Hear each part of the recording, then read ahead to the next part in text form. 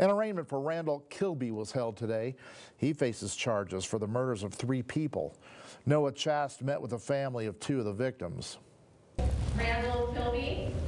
On Monday, Randall Kilby was arraigned in court on charges of murder in the deaths of Daphne Banks, Benjamin, and Jeffrey Taylor. Police say Kilby attacked Daphne Banks on Christmas Day and was arrested for assault, but was released without being charged. Banks later died in the hospital.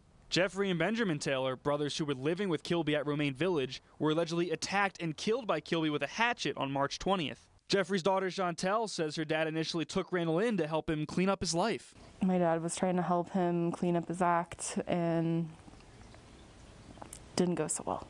Chantel says her father was best known for his catering business called Hot Stuff and was a guy who just cared about others. Help homeless guys, and he would help friends and friends of friends, and you know, if you needed someone to help you move, you'd go to my dad because that was him.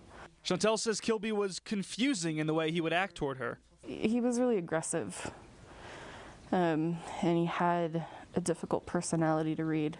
After Kilby allegedly stole her father's rifle, she reported it to the police but was told there was not enough evidence to take action. They said that if anything happened, to give them a call.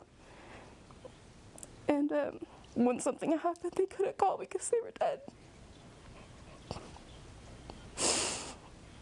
Chantel says she immediately knew it was Kilby. And I recognized the street in the photo, and my heart sunk.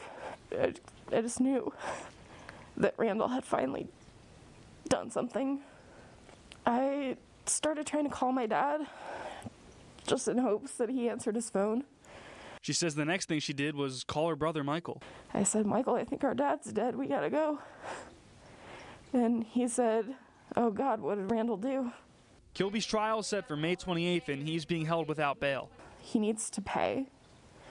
He doesn't get to walk free and take people's families and ruin people's lives anymore.